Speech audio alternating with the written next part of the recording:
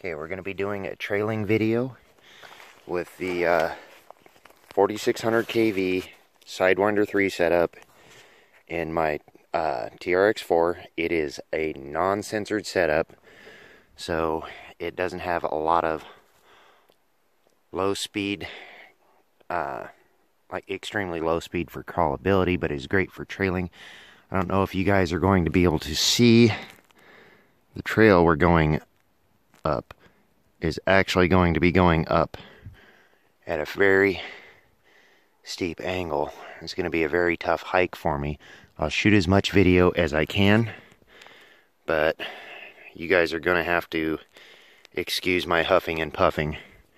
I'm in my 40s and have asthma, and I'm not in the best shape of my life, so please bear with me.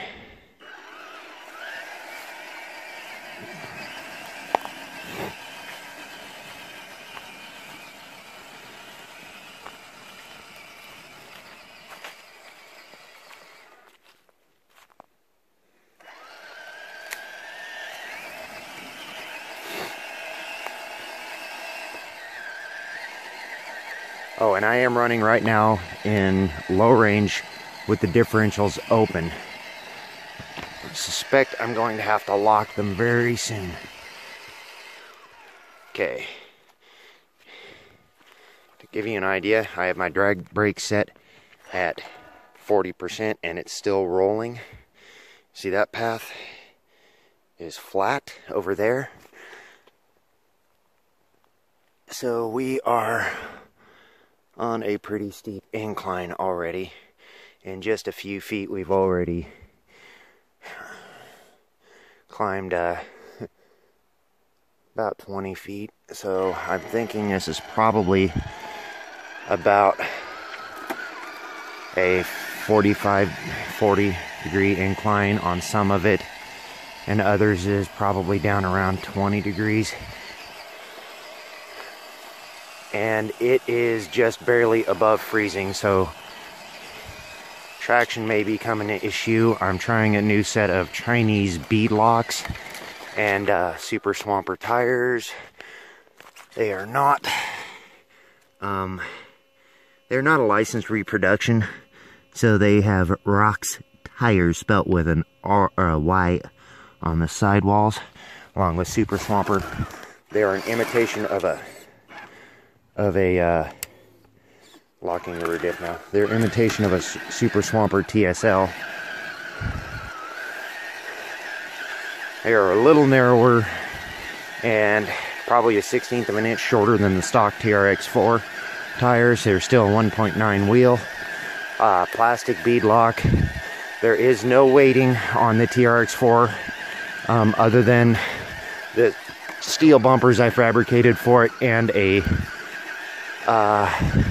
the lighter Toyota two-piece body shell, and I'm picking up all kinds of sticks.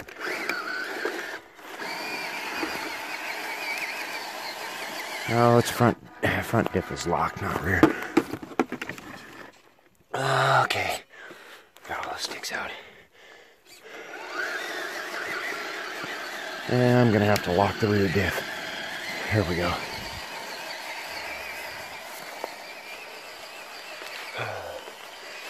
Okay, now see that trail, or that road down there? That is the footpath we came in on.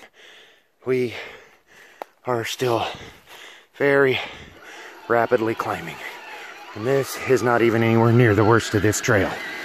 I've tried going up it on a four-wheel drive Honda Quad Runner and couldn't really get up some of this because of the terrain is a little extreme for a Quad Runner. Laid up over the handlebars and it still either spin or go over backwards. So, oh, we're finally almost to a flat spot. Now, I apologize for the video quality. I'm trying to drive with one hand and hold the camera steady with the other while hiking up a trail that a 41-year-old smoker should probably not be doing, especially considering I have asthma. Okay, now here comes the steep part.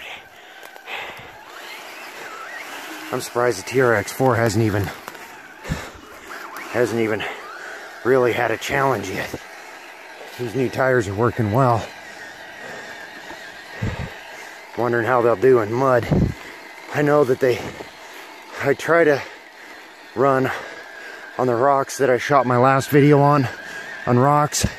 These tires are not as good as the stock ones because the foams are not as soft as my stock foams were. But oh, what happened? Oh, I just got hung up on a stick. And it's still in the rear. Okay. Hang on while we... Oh, it's not just one stick. That one's wrapped clear around the axle. Yeah, this is just tying sticks around itself. And it's still easily navigating this terrain.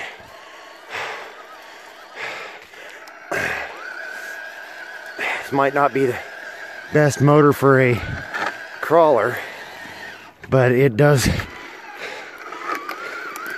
do great for trailing. One of these days I'm gonna have to come up here with a rake and get all the little twigs out of the path. Yeah, the size of the stick it's got sticking through the front axle.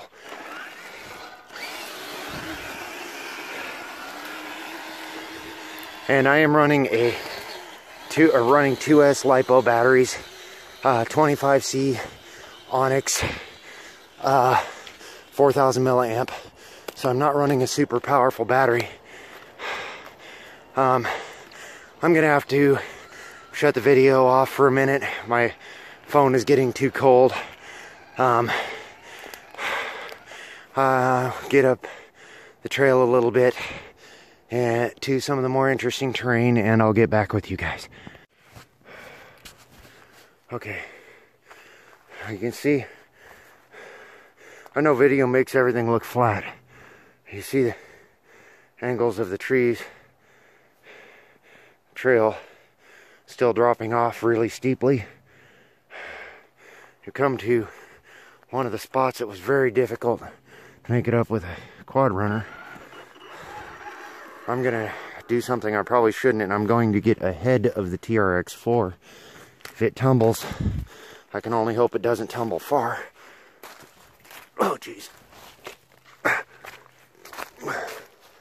Okay.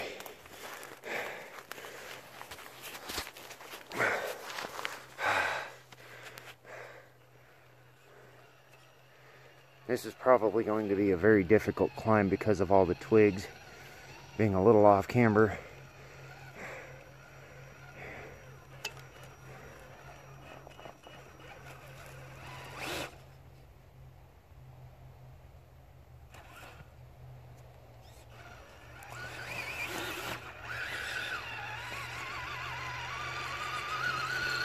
Oh, these new tires work great.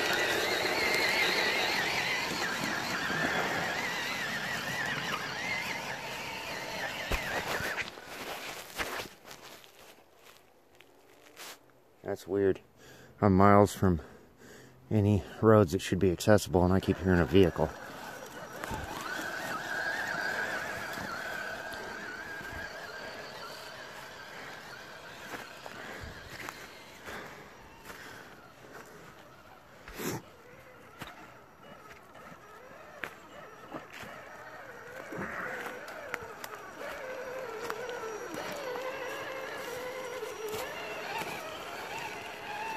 Love those portal axles.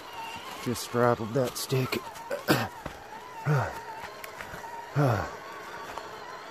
Holy crap.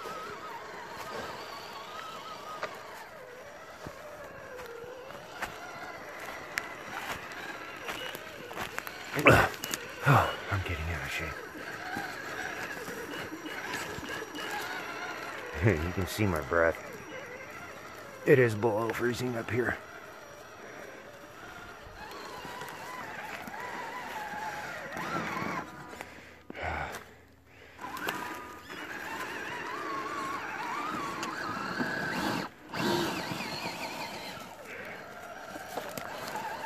Love the wheel speed of the brushless setup.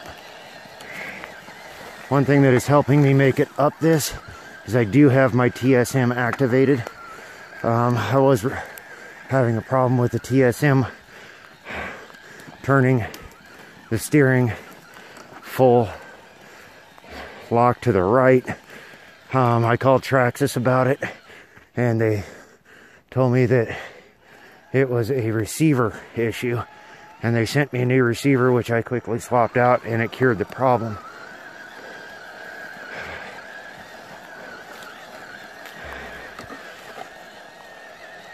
Okay.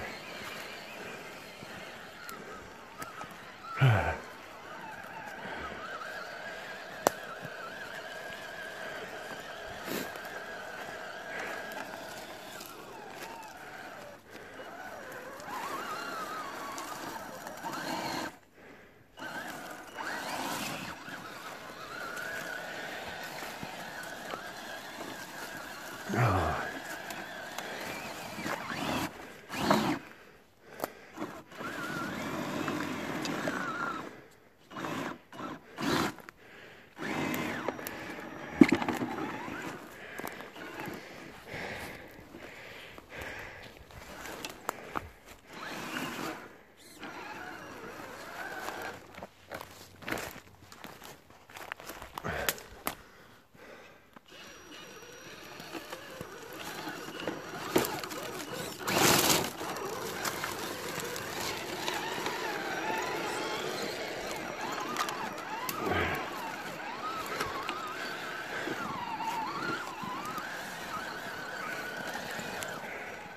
Gonna shout out to our Radio Control Mafia on Facebook.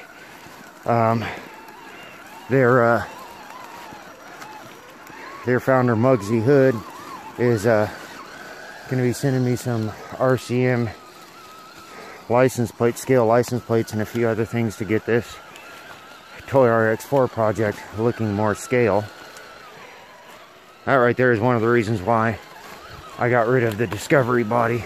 So it's too tall to go under logs like that. I don't really find much point in carrying my trail truck. Now we've made it to the upper road on the top of the mountain. Gonna just be taking a different trail down. This area has been closed down to most vehicular traffic for a good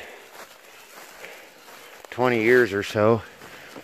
We're actually up here along the Bohemia Mines, up above Dorena, Oregon.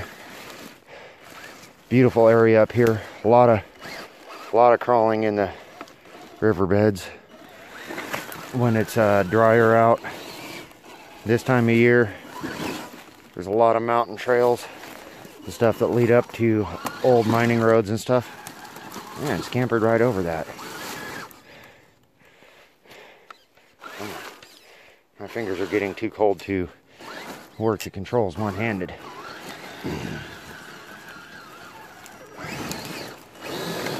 Come on.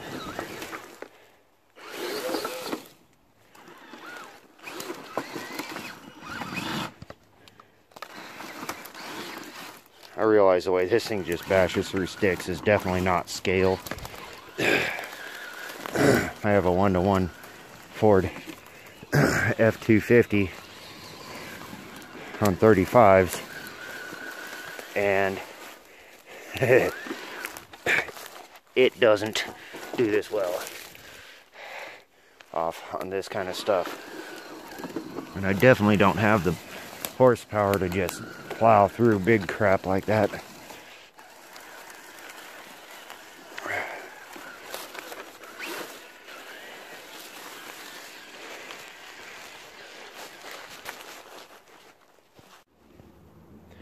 Okay, we are going to be attempting pretty extreme downhill.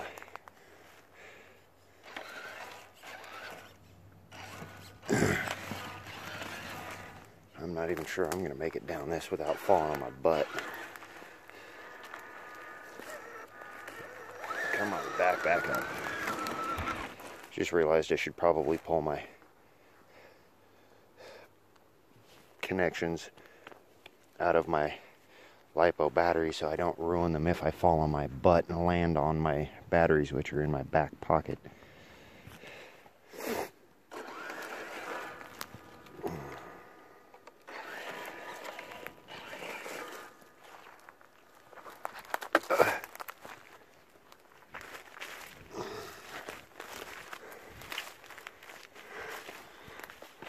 Oh. Shit. Ouch! Damn. Well, that right there, folks, is one reason that metal bumpers suck. Oh, that's gonna leave a mark.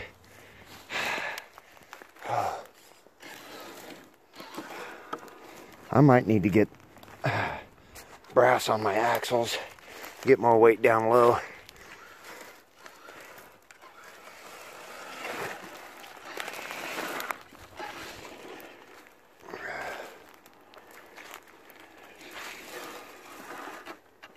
Well,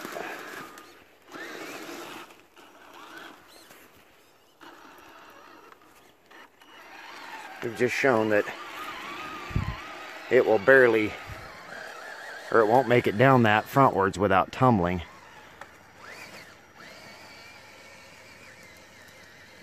Still in low range.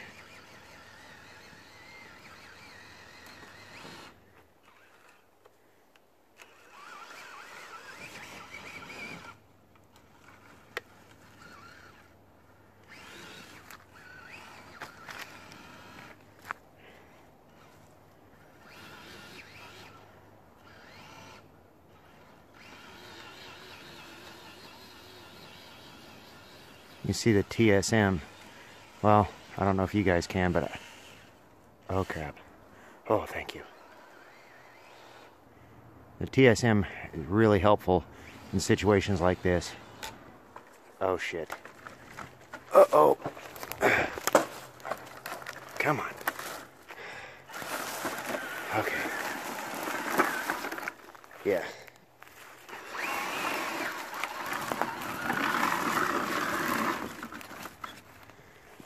Well, fish out some sticks here and do a quick inspection.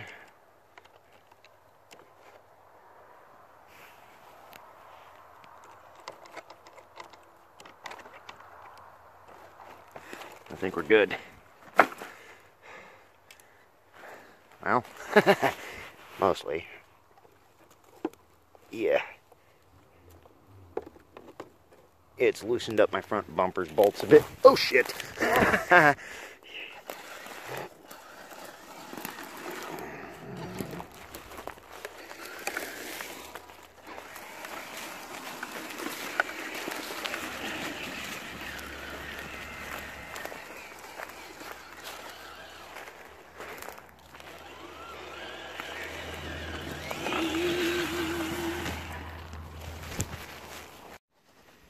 Well, folks, let's see if I can get where you guys can read that.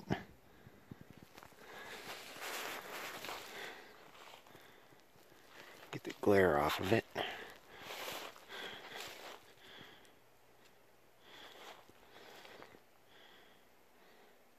Closed to motor propelled vehicles.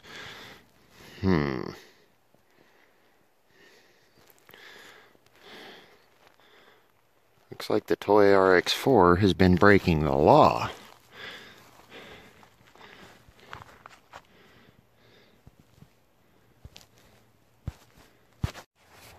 And to give you guys an idea of just how well this 4600 kV works on 2S, just put a fresh battery in it on the path to getting back to where my car is, and I'm going to punch it and see what happens.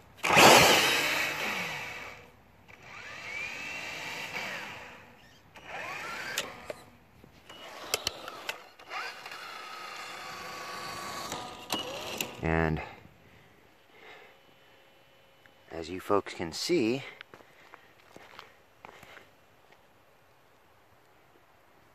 yes, those are ToyRX-4